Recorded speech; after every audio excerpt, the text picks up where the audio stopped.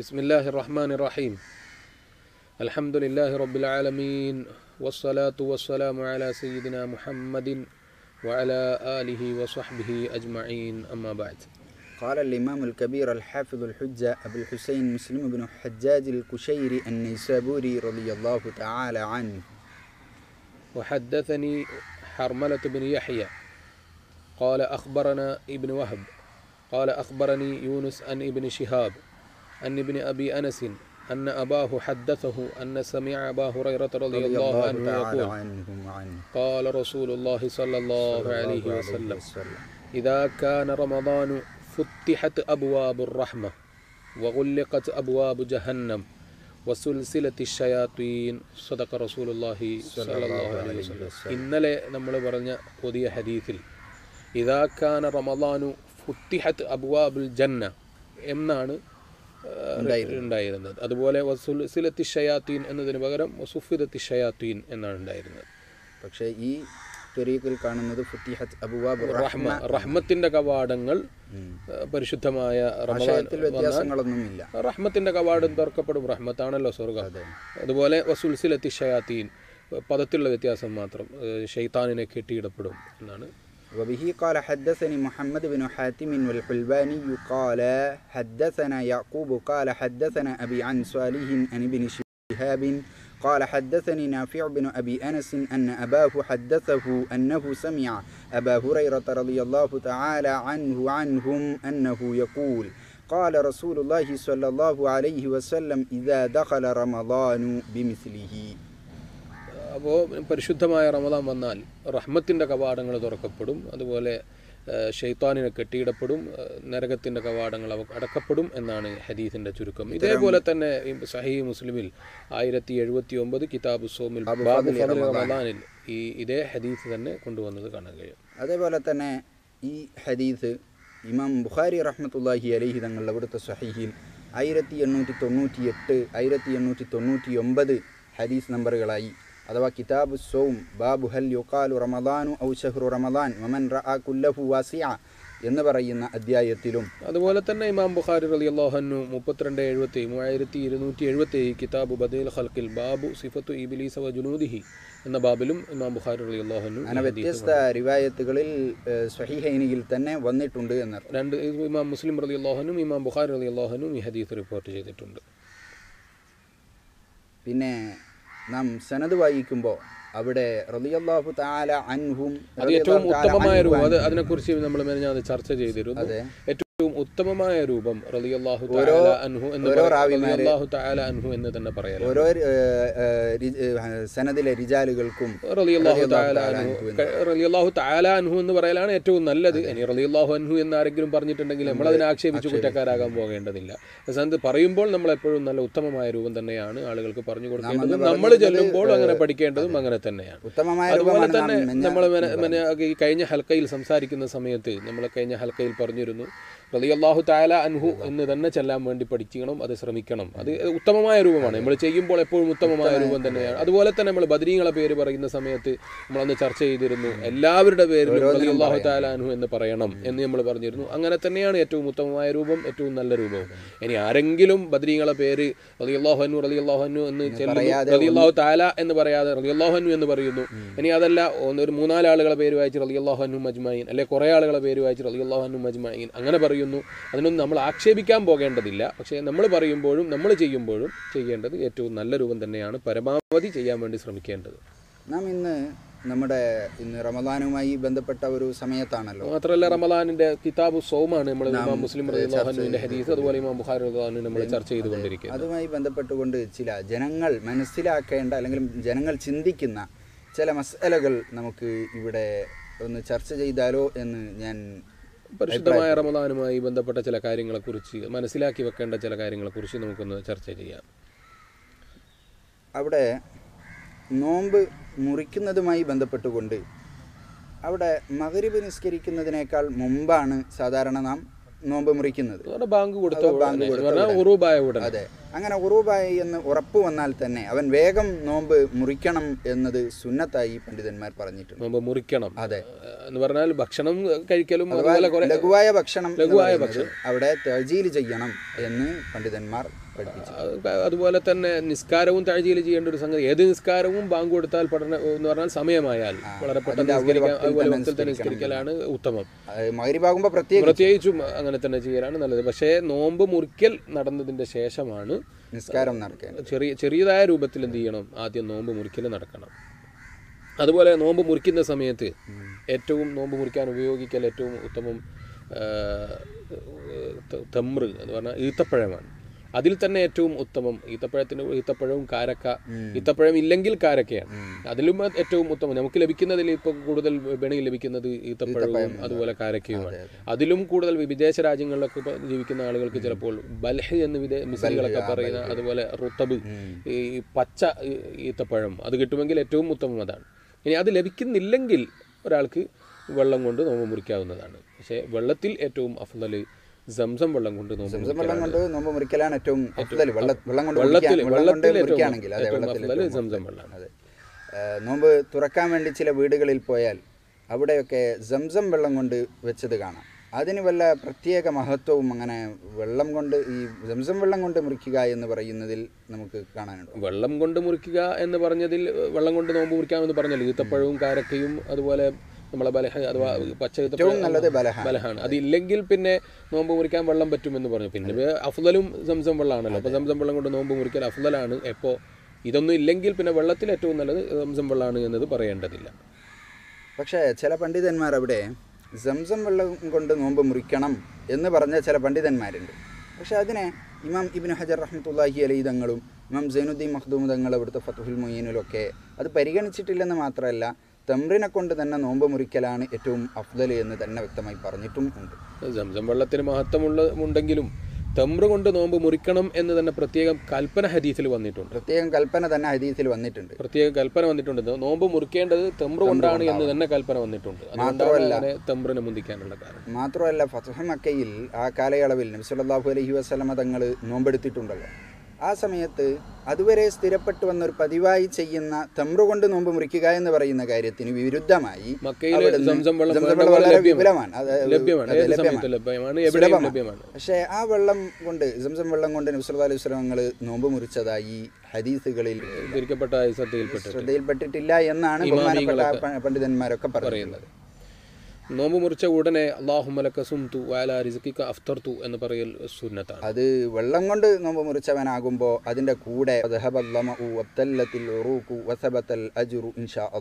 എന്നുകൂടി കൂട്ടി പറയൽ സുന്നത്തുണ്ട്. അപ്പോൾ ബാങ്ക് കൊടുത്ത ഉടനെ എന്ന് പറഞ്ഞാൽ ഉറൂവായ ഉടനെ തന്നെ നോമ്പ് മുറിക്കാനാണ് ശ്രദ്ധിക്കേണ്ടത്. പക്ഷേ ആ നോമ്പ് മുറിക്കുന്നത് നിസ്കാരം വൈകാൻ കാരണമാകുന്ന രൂപത്തിലുള്ള ഭക്ഷണവും എല്ലാം കഴിച്ചിട്ടുള്ളതല്ല. ലഘുവായ രൂപത്തിൽ നോമ്പ് തുറന്ന് നിസ്കാരം കഴിഞ്ഞ് പിന്നീട് ആ നോമ്പ് തുറന്ന ഉടനെ നാം നോമ്പ് തുറന്നാൽ ഈ ദിക്റുകളും ചൊല്ലിയിട്ട് ആയിരിക്കണം അതിൻ്റെ മര്യാദ. ഈ ബാങ്ക് കൊടുക്കുന്ന സമയത്ത് ചിലപ്പോൾ ഇപ്പോൾ ഈ സമയം COVID-19 ഒരു പ്രയാസം ലോകത്തിൻ്റെ എല്ലാ ഭാഗങ്ങളിലും അനുഭവിച്ചു കൊണ്ടിരിക്കുന്ന ഒരു സമയമാണ്. അപ്പോൾ ബാങ്കിൽ ചില ഭാഗങ്ങളിലൊക്കെ ഇപ്പോൾ ചിലപ്പോൾ വിദേശ രാജ്യങ്ങളിൽ പ്രത്യേകിച്ച് ഈ അടുത്ത് ആരോ ചോദിച്ചിരുന്നു സല്ലൂഫി ബുയൂത്തിക്കും അതുപോലെ സല്ലൂഫി റിഹാലിക്കും എന്നൊക്കെ ഇങ്ങനെ കണ്ടിട്ടുണ്ട്. അതെ, ഇത്തരം ഇതിന് വല്ല അടിസ്ഥാനവും നമുക്ക് പറഞ്ഞു കൊടുക്കാൻ. അതെ, തദ്വിഷയകരമായി പണ്ഡിതന്മാരുടെ ഹദീസ് ഗ്രന്ഥങ്ങളിലും അതേപോലെ തന്നെ ഫുഖഹ അവരുടെ ഗ്രന്ഥങ്ങളിലൊക്കെ വിഷയം പറഞ്ഞിട്ടുണ്ട്. ഇമാം മുസ്ലിം റഹ്മത്തുള്ളാഹി അലൈഹി തങ്ങളുടെ സ്വഹീഹിൽ ബാബു സ്വലാത്തി ഫി റിഹാലി ഫിൽ മത്തർ എന്ന ഒരു അധ്യായം തന്നെ കൊണ്ടുവന്നിട്ടുണ്ട്.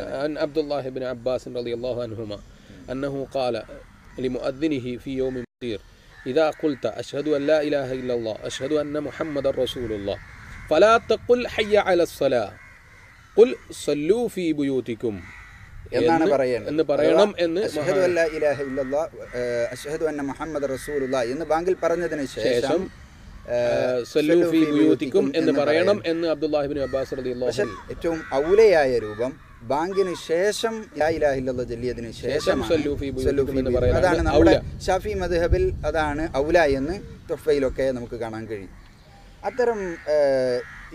അത്തരം ഇപ്പം ബാങ്കിന് നാം ഓരോ വാചകത്തിനും നാം മുഅദ്ദിൻ്റെ ബാങ്കിന് നാം ഇജാബത്ത് ചെയ്യണം. ആ ഇജാബത്ത് ചെയ്യുമ്പോൾ ഇത്തരം വാചകങ്ങൾ വരുമ്പോൾ നാം എന്താണ് സല്ലൂഫി ബുയൂതികും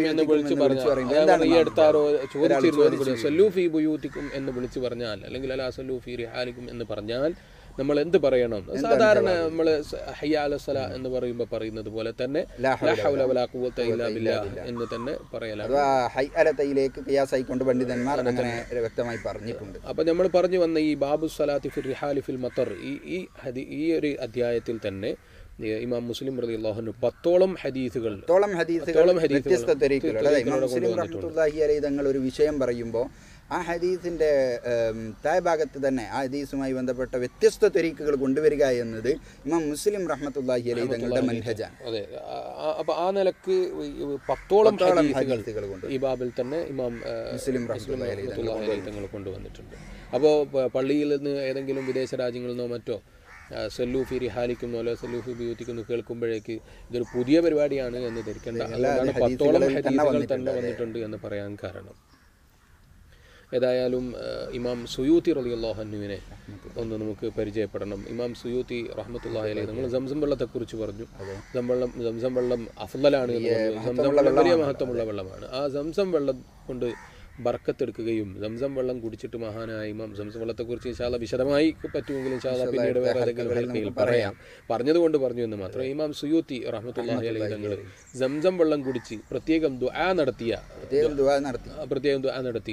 രണ്ട് ഇമാം അഥവാ ഇബ്നു ഹജറിൽ അസ്ഖലാനിയുടെ ഹദീസിലുള്ള ആ ഒരു പാണ്ഡിത്യത്തിലേക്ക് എനിക്കും ആ ഒരു ദറജ ശിഷ്യനാണ് ഇമാം സുയൂത്തി റഹ്മത്തുള്ളാഹി അലൈഹി തങ്ങൾ. അവിടുന്ന് തൻ്റെ ഹദീസിലുള്ള വിജ്ഞാനം വലിയ ഹദീസിലുള്ള പാണ്ഡിത്യമുള്ള അതെ ഫത്തുൽ ബാരി മാത്രമല്ല സ്വഹീഹുൽ ബുഖാരിക്ക് അവിടുന്ന് അതുമായി ബന്ധപ്പെട്ടുകൊണ്ട് ധാരാളം കിതാബുകൾ രചിച്ചിട്ടുണ്ട്. അവിടുന്ന് ഈ ഹദീസ് വിജ്ഞാനത്തിൽ ബഹുമാനപ്പെട്ട ഇബ്നു ഹജറിൽ അസ്ഖലാനിയുടെ വിവരത്തോട് ആ ഒരു വിജ്ഞാനം എനിക്കും ലഭിക്കണമെന്ന് ഉദ്ദേശിച്ചുകൊണ്ട് സംസം വെള്ളം കുടിച്ചു. അതേപോലെ തന്നെ ഫിഖ്ഹിൽ നല്ല ഒരു വിജ്ഞാനം ലഭിക്കാൻ വേണ്ടി അവിടുത്തെ തന്നെ ഉസ്താദായ സിറാജുദ്ദീനുൽ ബുൽഖീനി റഹ്മത്തുള്ളാഹി അലൈഹി തങ്ങളുടെ അതും ഒരു ഉസ്താദാണ്. അവിടുത്തെ ദറജയിലെത്താൻ വേണ്ടി ഹദീസിൽ ഇബ്നു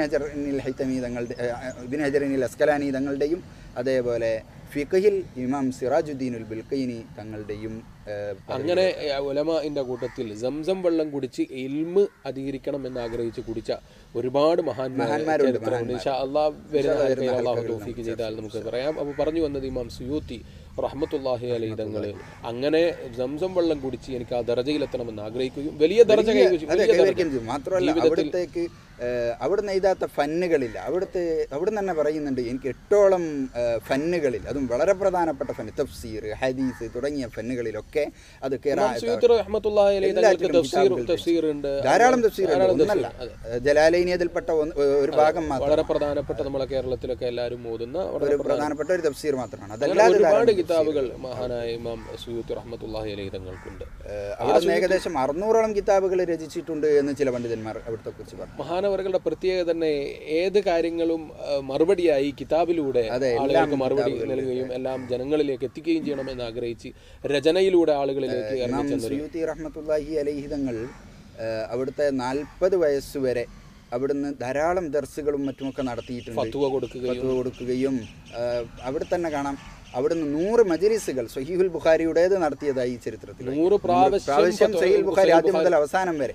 അതും അത്തരം പണ്ഡിതന്മാർ അത് വിശദീകരിക്കുമ്പോൾ എത്രത്തോളം അതിന്റെ മുബാലകത്താണ് നാം അതിന്റെ 100ഓളം പ്രാവശ്യം എന്ന് പറഞ്ഞാൽ അത്ഭുതം തന്നെ. 100 പ്രാവശ്യം അവിടുന്ന് അത് തീർത്തിട്ടുണ്ട് എന്ന് തന്നെ ചരിത്രം. അതേപോലെ മറ്റു പണ്ഡിതന്മാരും ആ കാലഘട്ടത്തിലുള്ള ആളുകൾ തീർത്തിട്ടുണ്ട്. മുൻകാലത്തുള്ള മുൻഗാമികളായ ഇമാമികളൊക്കെ അത് ചെയ്യുന്ന പലതവണ കിതാബ് ഓതുകയും കിതാബ് ഓതി കൊടുക്കുകയും ചെയ്യുന്ന സ്വഭാവമുള്ളവരായിരുന്നു. അപ്പോൾ ഇമാം സുയൂത്തി റഹ്മത്തുള്ളാഹി അലൈഹി തങ്ങൾ 40 വയസ്സ് വരെ ആ നിലക്ക് ഇൽമിന്റെ പ്രചരണത്തിലും ഫത്വ കൊടുക്കുന്നതിലും കിതാബ് എഴുതുന്നതിലും ജനങ്ങൾക്കിടയിൽ ഇൽമുമായി മുഴു സമയവും വ്യാപൃതരാകുന്നത് ജനങ്ങൾ അറിയുന്ന വിധത്തിൽ തന്നെ ഇടപെട്ടൊരു മഹാനായിരുന്നു ഇമാം സുയൂത്തി റഹ്മത്തുള്ളാഹി അലൈഹി തങ്ങൾ. പക്ഷേ 40 വയസ്സായപ്പോൾ അവിടുന്ന് ഇത്തരം പ്രവർത്തനങ്ങളൊക്കെ ഒഴിവാക്കി അവിടുന്ന് കൂടുതൽ അല്ലാഹുവിലേക്ക് ഇബാദത്തിലായും കൂടുതൽ മറ്റ് ഇബാദത്തുകളിലേക്കായും അതേപോലെ കൂടുതൽ പുതിയ തസ്നീഫാത്തുകൾക്ക് വേണ്ടി പുതിയ രചനകൾ നടത്താൻ വേണ്ടിയും നടത്തിയ രചനകൾ തന്നെ തഹരീറാക്കാൻ എഡിറ്റ് ചെയ്യാനൊക്കെ വേണ്ടി അവിടുന്ന് ചെലവഴിച്ചു എന്നതാണ്. 40 വയസ്സായ അതിൻ്റെ പേരിൽ ഇമാം സുയൂത്തി റഹ്മത്തുള്ളാഹി അലൈഹി തങ്ങളെ ഖബർ സയ്യിദ ആയിഷയിൽ നിന്ന് തൊട്ടടുത്ത് തന്നെ, അതെ, അൽ അസ്ഹറിന്റെ തൊട്ട് തന്നെയാണ്, വലിയ ദൂരം ഒന്നും പറയാനില്ല. അസ്ഹറിന്റെ പഴയ ക്യാമ്പസ്, അസ്ഹറിന്റെ പള്ളിയുടെ അവിടുന്ന് തൊട്ടടുത്ത് തന്നെയാണ് ഇമാം സുയൂത്തി റഹ്മത്തുള്ളാഹി അലൈഹി തങ്ങളുടെ ഖബർ. അവിടെ സയ്യിദി ജലാൽ എന്ന പേരിലാണ് അവർ എല്ലാ ആളുകളും സുയൂത്തി റഹ്മത്തുള്ളാഹി അലൈഹി തങ്ങളെ പരിചയപ്പെടുത്താറുള്ളത്. ആ സുയൂത്തി ഇമാം റഹ്മത്തുള്ളാഹി അലൈഹി തങ്ങൾ അവിടുന്ന് ഇത്തരം ഇതിൽ നിന്ന് മാറി നിന്നപ്പോൾ പലരും ആക്ഷേപിച്ചിട്ടുണ്ട്. ആക്ഷേപിച്ചപ്പോൾ പണ്ഡിതന്മാർക്ക് ആക്ഷേപങ്ങളൊന്നും വലിയ പുത്തരിയല്ലല്ലോ. അവർ അവിടുന്ന് അത്തംഫീസ് ഫിൽ ഇഅ്തിസാർ അമ്മൻ തറക്കൽ ഇഫ്താഅ വത്തദ്രീസ അതിന്റെ പേരിലൊരു കിതാബ് ആക്ഷേപം വന്നപ്പോൾ ഇമാം സുയൂത്തി റഹ്മത്തുള്ളാഹി അലൈഹി തങ്ങൾ ആക്ഷേപത്തിന് മറുപടിയായിട്ട് അതിന്റെ കാരണങ്ങൾ ബോധിപ്പിച്ചുകൊണ്ട് അവിടുന്ന് ഒരു കിതാബ് എഴുതി. ആ നിലക്ക് ജനങ്ങളിലേക്ക് ഇറങ്ങിച്ചെല്ലുകയും ജനങ്ങളുമായി ബന്ധപ്പെടുകയും ചെയ്ത് പെട്ടെന്നൊരു ചെറിയ മാറ്റം കണ്ടപ്പോൾ ചിലർ ആക്ഷേപിക്കുകയാണ്. പക്ഷേ ഇമാം സുയൂത്തി റഹ്മത്തുള്ളാഹി അലൈഹി തങ്ങളോട് ജനങ്ങൾക്ക് വലിയ സ്നേഹവും ബഹുമാനവും ഉള്ളത് കൊണ്ട് തന്നെ വലിയ വലിയ സമ്പന്നന്മാരൊക്കെ ഇമാം സുയൂത്തി റഹ്മത്തുള്ളാഹി അലൈഹി തങ്ങൾക്ക് ഉമറാക്കളും വലിയ നേതാക്കളും രാജാക്കന്മാരൊക്കെ ഇമാം സുയൂത്തി റഹ്മത്തുള്ളാഹി അലൈഹി തങ്ങൾക്ക് ഹദിയ കൊടുക്കുന്ന ഒരു സ്വഭാവം, ഹദിയ കൊടുത്തയക്കുന്ന ഒരു സ്വഭാവം ഇമാം സുയൂത്തി റഹ്മത്തുള്ളാഹി. പക്ഷേ അള്ളാഹുവിലേക്ക് കൂടുതൽ എടുക്കുക, ദുനിയാവൊക്കെ ഒഴിവാക്കിയിട്ട് ദുനിയാവിയ ചിന്തകൾ തന്നെ എനിക്ക് അള്ളാഹു മതിയായവനാണ്. അതുകൊണ്ട് തന്നെ അവിടുന്ന് ചില ഹദിയ കൊടുത്തുവിട്ട ആളുകളോട് പറഞ്ഞു, ഞാൻ വലിയ സമ്പന്നനാണ്, എനിക്ക് ഇത്തരം ഹദിയകളിലേക്കൊന്നും, എനിക്ക് അള്ളാഹു മതിയായവനാണ്, അള്ളാഹുവിനെ തൊട്ട് മതിയാക്കിയവനാണ്, എനിക്കാരും വേറെ സമ്പത്തൊന്നും ആവശ്യമില്ല എന്ന നിലക്ക് മഹാനവറുകൾ പറഞ്ഞു. അതുപോലെ തന്നെ അന്നത്തെ സുൽത്താൻ മഹാനായ ഇമാം സുയൂത്തി റഹ്മത്തുള്ളാഹി അലൈഹി തങ്ങൾക്ക് 1000 ദീനാറും അന്നത്തെ 1000 ദീനാറും ഒരു അടിമയെയും കൊടുത്തയച്ചു ഇമാം. പക്ഷേ ഇമാം സുയൂത്തി റഹ്മത്തുള്ളാഹി അലൈഹി തങ്ങൾ 1000 ദീനാർ തിരിച്ചയക്കുകയും അടിമയെ മോചിപ്പിക്കുകയും ചെയ്തു. അടിമനെ സ്വീകരിച്ചാലല്ലേ മോചിപ്പിക്കാൻ. അപ്പൊ സ്വീകരിച്ചു എന്നിട്ട് മോചിപ്പിക്കുക എന്നത് വലിയ പുണ്യകർമ്മമാണ്. ഇസ്ലാം അടിമ സമ്പ്രദായത്തെ കൂടുതൽ പ്രോത്സാഹിപ്പിക്കാത്ത മതമാണ്. അതുകൊണ്ട് തന്നെ ഇമാം സുയൂത്തി റഹ്മത്തുള്ളാഹി അലൈഹി തങ്ങൾ അടിമയെ വാങ്ങുകയും മോചിപ്പിക്കുകയും ചെയ്തു. പക്ഷേ ആ അടിമ ഇമാം സുയൂത്തി റഹ്മത്തുള്ളാഹി അലൈഹി തങ്ങളെ കൂടെ ഖിദ്മത്ത് ചെയ്ത് ജീവിക്കാൻ താല്പര്യപ്പെടുകയും എന്നതാണ് നാം ചരിത്രത്തിൽ വായിക്കുന്നത്. ആ ഇമാം സുയൂത്തി റഹ്മത്തുള്ളാഹി അലൈഹി തങ്ങൾ രാജാവിന്റെ മുന്നിലേക്ക് ഒരു ദിവസം ചെന്നപ്പോൾ, രാജാവിൻ്റെ അടുക്കലേക്ക് പോകുന്ന സമയത്ത് ഇമാം സുയൂത്തി റഹ്മത്തുള്ളാഹി അലൈഹി തങ്ങൾ ഒരു തൈലസാൻ ധരിച്ചിരുന്നു, ഒരു ഷാള്. ആ ഷാള് ധരിച്ച് ഇമാം സുയൂത്തി റഹ്മത്തുള്ളാഹി അലൈഹി തങ്ങൾ രാജാവിൻ്റെ മുന്നിലേക്ക് ചെന്നപ്പോൾ, തൈലസാനുമായി ചെന്നപ്പോൾ രാജാവ് ഇമാം സുയൂത്തി റഹ്മത്തുള്ളാഹി അലൈഹി തങ്ങളോട് ചോദിച്ചു, നിങ്ങളെന്താ മാലിക്കാണോ ഇങ്ങനെ ഒരു തൈലസാൻ ധരിക്കാൻ എന്ന് രാജാവ് ഇമാം സുയൂത്തി റഹ്മത്തുള്ളാഹി അലൈഹി തങ്ങളോട്. മാലിക്കാരുടെ മദ്ഹബിലെ ആചാരമാണ് ഇത് എന്ന് തോന്നിപ്പിക്കും വിധമാണ് രാജാവ് ചോദിച്ചത്. അതെ. അപ്പോൾ ഇമാം സുയൂത്തി റഹ്മത്തുള്ളാഹി അലൈഹി തങ്ങൾ പറഞ്ഞു, അല്ല, ഇത് പിന്നെ ഷാഫിയ്യത്തിലാണ് ഈ സമ്പ്രദായം. മദ്ഹബ് അനുസരിച്ച് ജീവിക്കുന്ന ആളാണ് റഹ്മത്തുള്ളാഹി അലൈഹി. അവിടുന്ന് അവിടുന്ന് പറഞ്ഞു, ഇത് ഷാഫി മദ്ഹബിൽ തന്നെ ഇത് സുന്നത്താണ് എന്ന രൂപത്തിൽ ഭൂരിഭാഗവും ഷാഫി മദ്ഹബ് ബോധ്യപ്പെടുത്തി കൊടുത്തു. ഈജിപ്തിലെ ഭൂരിഭാഗവും ഷാഫി മദ്ഹബ്. അതെ, ഷാഫി മദ്ഹബുകാരും ഹനഫി മദ്ഹബുകാരും ഭൂരിഭാഗവും ഷാഫിയാണ് എന്നാണ് എനിക്ക് മനസ്സിലായത്. അധികവും ചോദിച്ചാൽ ഷാഫിയാണ് എന്നാണ് പലരും. അതെ, അങ്ങനെയാണ് പറയാറുള്ളത്. പിന്നെ അവിടുന്ന് ഇമാം സുയൂത്തി റഹ്മത്തുള്ളാഹി അലൈഹി തങ്ങൾ അവിടുത്തോട് പറഞ്ഞു, ഈ ഷാള് എന്ന് പറയുന്നത് എല്ലാ മദ്ഹബിലും സുന്നത്താണ്, അതങ്ങനെ ഒരു പ്രത്യേക മദ്ഹബിൽ അതല്ല, മാത്രമല്ല നബി സല്ലല്ലാഹു അലൈഹി വസല്ലമയുടെ ഒരു സുന്നത്താണ് എന്ന് തന്നെ രാജാവിന് പറഞ്ഞു കൊടുത്തതായി ഇമാം സുയൂത്തി റഹ്മത്തുള്ളാഹി അലൈഹി തങ്ങൾ പറഞ്ഞു കൊടുത്തു. പക്ഷേ അന്നിത് പറഞ്ഞപ്പോൾ ഇമാം സുയൂത്തി റഹ്മത്തുള്ളാഹി അലൈഹി തങ്ങളോട് അസൂയുള്ള ചില പണ്ഡിതന്മാർ പറഞ്ഞപ്പോൾ രാജാവ് പറഞ്ഞു, ഇത് ഈ വർത്തമാനം, നിങ്ങളുടെ ഈ വർത്തമാനം ഒരു കിബറിൽ നിന്നുണ്ടാകുന്ന വർത്തമാനമാണ് എന്ന് രാജാവ് കോപത്തോടു കൂടി പറയാം. വെറുപ്പ് പിടിച്ചു. അപ്പോൾ ഇമാം സുയൂത്തി റഹ്മത്തുള്ളാഹി അലൈഹി തങ്ങൾ അതിന്റെ പേരിൽ തന്നെ ഒരു കിതാബ് രചിച്ചു. കാരണം ഇമാം സുയൂത്തി റഹ്മത്തുള്ളാഹി അലൈഹി തങ്ങളെ അന്നത്തെ കാലത്തുണ്ടായിരുന്ന ചില പണ്ഡിതന്മാർ അതിന്റെ അസൂയയുടെ കാരണത്താൽ രാജാവിന്റെ മുന്നിൽ ഇമാം സുയൂത്തി റഹ്മത്തുള്ളാഹി അലൈഹി തങ്ങളെ മോശമാക്കാൻ വേണ്ടി അത് ജൂതന്മാരുടെ സുന്നത്താണ്. അതെ, അവിടെ ഒരു പണ്ഡിതൻ രാജാവിനോട് പറഞ്ഞു, സമയത്ത് ഞാനെങ്ങാനും ഇവിടെ ഉണ്ടായിരുന്നെങ്കിൽ ഞാൻ പറയുമായിരുന്നു റസൂലുള്ളാഹിന്റെ സുന്നത്തൊന്നുമല്ല, മറിച്ച് സല്ലല്ലാഹു അലൈഹി വസല്ലം അത് ജൂതന്മാരുടെ സുന്നത്താണ് എന്ന് ഞാൻ പറയുമായിരുന്നു എന്ന്. അങ്ങനെ ആ വിഷയത്തിൽ ആ കാലഘട്ടത്തിൽ ഒരു ചെറിയ വിവാദം ഉണ്ടാകുകയും അങ്ങനെ അവിടുന്ന് അൽ ഹദീസുൽ ഹിസാൻ ഫി ഫദ്ലി ത്വയ്ലസാൻ എന്ന് പറയുന്ന ഒരു കിതാബ്. അതാണ് അവിടുത്തെ എന്ത് വിഷയം വന്നാലും ആ വിഷയത്തിൽ അവിടുന്ന് കിതാബുകൾ രചിക്കുക എന്ന് പറയുന്നത് അവിടുത്തെ ഒരു ഹോബിയായിരുന്നു. ആ ഇമാം സുയൂത്തി റഹ്മത്തുള്ളാഹി അലൈഹി തങ്ങൾ രാജാവ് പിന്നീട് രോഗിയായ സമയത്ത് എല്ലാ പണ്ഡിതന്മാരും ഈ രാജാവിനെ കാണാൻ വേണ്ടി ചെല്ലുകയും രാജാവിന്റെ അടുത്ത് ചെയ്യുകയും അങ്ങനെ ഒരു മുൻകാല പതിവുണ്ടായിരുന്നു. ഇമാം സുയൂത്തി റഹ്മത്തുള്ളാഹി അലൈഹി തങ്ങൾ പോയില്ല. ഇമാം സുയൂത്തി റഹ്മത്തുള്ളാഹി അലൈഹി തങ്ങളെ വിളിക്കാൻ വേണ്ടി രാജാവ് ആളയച്ചു. എന്നിട്ടും ഇമാം സുയൂത്തി റഹ്മത്തുള്ളാഹി അലൈഹി തങ്ങൾ ഇബാദത്തിൽ മുഴുകിയിരിക്കുന്ന ഒരു കാലം, ഇബാദത്തിൽ മുഴുകിയ സമയം. അതുപോലെ രാജാവിന്റെ അടുക്കൽ ഒരിക്കൽ ചെന്നപ്പോൾ അവിടുത്തെ മദ്ഹബ് അനുസരിച്ച് അവിടുന്ന് മനസ്സിലാക്കിയതനുസരിച്ച് ജീവിക്കുന്ന സ്വാതന്ത്ര്യത്തിൽ നിന്ന്, അവിടുത്തെ സ്വന്തം അവിടുന്ന് പഠിച്ചതിൽ നിന്നും മനസ്സിലാക്കിയതിൽ നിന്നും സ്വാതന്ത്ര്യത്തിൽ നിന്നൊരു തടസ്സമായി രാജാവ് നിൽക്കുന്നു എന്ന കാരണമാകാം. അതുപോലെ ഇബാദത്തിൽ മുഴുകി അവിടുന്ന് ഇങ്ങനെ രാജാക്കന്മാരെ ബഹുമാനിച്ച് രാജാക്കന്മാരെ ബഹുമാനം പറഞ്ഞ് സമയം കളയുന്നതിന് പ്രാവശ്യം രാജാവ് ആളെ പറഞ്ഞു ശരിയായ രാജാവായ അള്ളാഹുവിന് വഴിപ്പെട്ട് ജീവിക്കണം, ആ ഒരു ഇബാദത്തിൽ മുഴുകണം എന്ന ചിന്തയുള്ളത് കൊണ്ട് തന്നെ ഇമാം സുയൂത്തി റഹ്മത്തുള്ളാഹി അലൈഹി തങ്ങൾ ആ സമയത്ത് മറുപടി നൽകിയില്ല.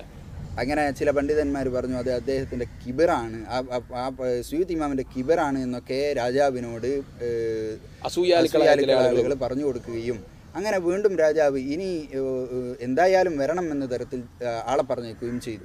നിർബന്ധിച്ചുകൊണ്ട് പ്രയാസപ്പെടുത്തുന്ന വിധത്തിൽ ഇമാം സുയൂത്തി റഹ്മത്തുള്ളാഹി അലൈഹി തങ്ങൾക്ക് ഇജ്ബാർ ചെയ്ത് അവിടുത്തെ പ്രയാസപ്പെടുത്തുന്ന അവിടുത്തെ കാര്യങ്ങളൊക്കെ മുടക്കുന്ന വിധത്തിൽ, അവിടുന്ന് ചെയ്യുന്ന ഇബാദത്തുകൾക്കും അവിടുന്ന് ചെയ്യുന്ന തസ്നീഫാത്തുകൾക്കൊക്കെ മുടക്കം വരുന്ന വിധത്തിൽ ഇമാം സുയൂത്തി റഹ്മത്തുള്ളാഹി അലൈഹി തങ്ങളെ നിർബന്ധിച്ചപ്പോൾ ഇമാം സുയൂത്തി റഹ്മത്തുള്ളാഹി അലൈഹി തങ്ങൾ പറഞ്ഞു, രാജാവ് അള്ളാഹുവിന്റെ ഹബീബായ നബി സല്ലല്ലാഹു അലൈഹി വസല്ലം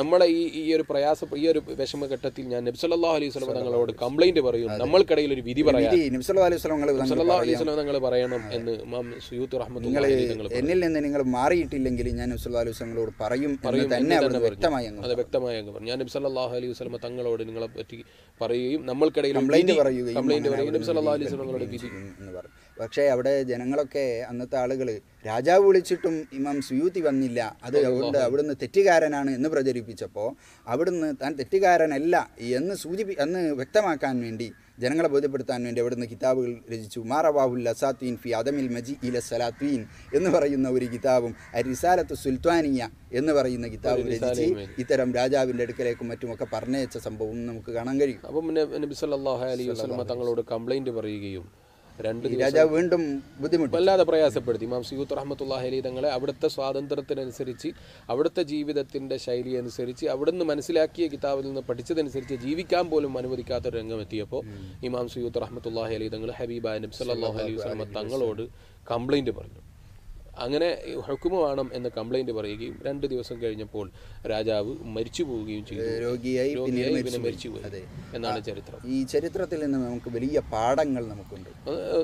വലിയ ആലിമീങ്ങളെയും അതുപോലെ ഇങ്ങനെ എപ്പോഴും ഇൽമും അതുപോലെ എപ്പോഴും ഇബാദത്തുമായി കഴിയണം എന്ന് ചിന്തിക്കുന്ന ആലിമീങ്ങളെയൊന്നും നമ്മൾ ആവശ്യമില്ലാതെ ആക്ഷേപിക്കാനോ അവര് ഇപ്പൊ പ്രത്യക്ഷത്തിലില്ല എന്ന് പറഞ്ഞ് അവരെ ആവശ്യമില്ലാതെ നിസ്സാരപ്പെടുത്താനോ നിന്ദിക്കാനോ, നമുക്ക് നമ്മുടേതായ പോരായ്മകളും ഈ പരിശുദ്ധമായ റമദാനിൽ നമുക്ക് നമ്മുടേതായ പോരായ്മകളും നമ്മുടെ ജീവിതത്തിൽ സംഭവിച്ചു പോയ തെറ്റുകളൊക്കെ ആലോചിക്കുകയും അള്ളാഹുവിനോട് പൊറുക്കലിനെ ചോദിക്കുകയും ചെയ്യേണ്ട സമയമാണ്. അസൂയാലുക്കൾ എന്ന് പറയുന്നത് എല്ലാ കാലഘട്ടത്തിലും, അത് ഏത് കാലഘട്ടത്തിലും അസൂയാലുക്കൾ ഹബീബായ നബി സല്ലല്ലാഹു അലൈഹി വസല്ലം തങ്ങളുടെ കാലത്ത് തന്നെ ആ അസൂയയുടെ കാരണം കൊണ്ട് മാത്രം ഇസ്ലാമിലേക്ക് കടന്നു വരാൻ വരെ ഭാഗ്യം ലഭിക്കാതെ പോയ എത്രയോ ആളുകളെ കുറിച്ച് നമ്മളൊക്കെ ചരിത്രത്തിൽ കേട്ടിട്ടുണ്ട്. അത്തരം അബൂജഹലന്മാരാകുന്നതിന് പകരം, അത്തരം അസൂയക്കാരാകുന്നതിന് പകരം നമ്മുടെ ജീവിതത്തിൽ നമ്മൾ നന്നാകണം എന്ന ചിന്തയോടുകൂടെ ആഖിറത്തിന് വേണ്ടി ഒരുങ്ങി ജീവിക്കാൻ വേണ്ടി ശ്രമിക്കണം എന്ന് മാത്രം ഈ സമയത്ത് ഓർമ്മപ്പെടുത്തി. ഇൻഷാ അള്ളാഹ് നോമ്പിന്റെ മസലകളെ കുറിച്ച് നമ്മൾ തുടങ്ങിയിരുന്നു. വിശദമായി ഇൻഷാ അള്ളാഹ് അടുത്ത ഹൽക്കകളിൽ ചെയ്യാം. അള്ളാഹു തആല തൗഫീഖ് ചെയ്യട്ടെ. അള്ളാഹു നമ്മളെ പ്രവർത്തനങ്ങളൊക്കെ കബൂൽ ചെയ്യട്ടെ. എല്ലാ പ്രയാസങ്ങളും നമ്മിൽ നിന്ന് അള്ളാഹു എത്രയും പെട്ടെന്ന് ഉയർത്തിത്തരട്ടെ. നല്ലത് ജീവിതത്തിൽ പഠിക്കാനും നല്ല നിലയ്ക്ക് ജീവിച്ച് അവസാനം കാമിലായ ഈമാനോടെ മരിക്കാനും നമുക്കും നമ്മളെ സ്നേഹിക്കുന്നവർക്കും എല്ലാവർക്കും അള്ളാഹു തആല തൗഫീഖ് ചെയ്യട്ടെ എന്ന് മാത്രം പറഞ്ഞ് ഇന്നത്തെ ഹൽക്ക ഇവിടെ അവസാനിപ്പിക്കുന്നു. ഇങ്ങനെ ഒരു ഹൽക്ക നമ്മൾ സെലക്ട് ചെയ്യാനുള്ള കാരണം കൂടുതൽ ആളുകൾക്ക് ഒന്നുകൂടി തഫ്ഹീം, ഒന്നുകൂടി പെട്ടെന്ന് മനസ്സിലാകുന്ന ഒരു രൂപം കണ്ടെത്തി എന്നേ ഉള്ളൂ. അതിൽ എല്ലാവരും സന്തുഷ്ടരാണെന്ന് മനസ്സിലാക്കുന്നു. ഇന്ന് ഒരാൾ ശൈത്താനിനെ കെട്ടിയിടപ്പെട്ടതുമായി ബന്ധപ്പെട്ട് ഇന്നലെ നടത്തിയ ചർച്ചയെക്കുറിച്ച് അവരുടെ ചെറിയ മകള് എന്തോ ഈ നുഹാമത്ത് കഫം കൊണ്ട് നോമ്പ് കുടിക്കുന്നതുമായി ബന്ധപ്പെട്ട് ഇങ്ങനെ ഒരു ചർച്ച നടത്തിയപ്പോൾ ബാപ്പ ഒരു പണ്ഡിതനാണ്. ബാപ്പ ആ സമയത്ത് തിരിച്ച് മറുപടി പറഞ്ഞു അത് ശൈത്താനിന്റെ ഭാഗത്ത് നിന്നാണ്. അപ്പോൾ എന്നൊക്കെ ഹദീസിലുണ്ടല്ലോ. അപ്പം ശൈത്താനെ കെട്ടിയിടപ്പെടുമല്ലോ എന്ന് ഈ പണ്ഡിതൻ കെട്ടിയിടപ്പെട്ട സമയമാണെന്ന് തിരിച്ച് മറുപടി പറഞ്ഞപ്പോൾ ഈ കുട്ടി ഇന്നലത്തെ നമ്മുടെ ചർച്ചയിലുണ്ടായ ആ വിഷയം എടുത്ത് പറഞ്ഞ് കാണിച്ചു കൊടുത്തു എന്ന് ഇന്ന് ഒരു പണ്ഡിതൻ നമ്മളോട് പറയുകയുണ്ടായി. അള്ളാഹു ആ പണ്ഡിതനും കുടുംബത്തിനും ഒക്കെ ബർക്കത്ത് ചെയ്യട്ടെ. നമുക്കും അള്ളാഹു തആല ഖൈർ ധാരാളം ചെയ്യാൻ തൗഫീഖ് ചെയ്യട്ടെ. അപ്പോൾ കുട്ടികൾക്ക് പോലും മനസ്സിലാകുന്ന വിധത്തിൽ ഒരു അവതരണമാണ് നമ്മൾ ഇതുകൊണ്ട് ഉദ്ദേശിച്ചത്. അള്ളാഹു തആല ഇനിയും ധാരാളം ഖൈറാത്തുകൾ ജീവിതത്തിൽ ചെയ്യാൻ നമുക്കെല്ലാവർക്കും തൗഫീഖ് ചെയ്യട്ടെ. വാഖിറു ദഅവാന അനിൽ ഹംദുലില്ലാഹി റബ്ബിൽ ആലമീൻ.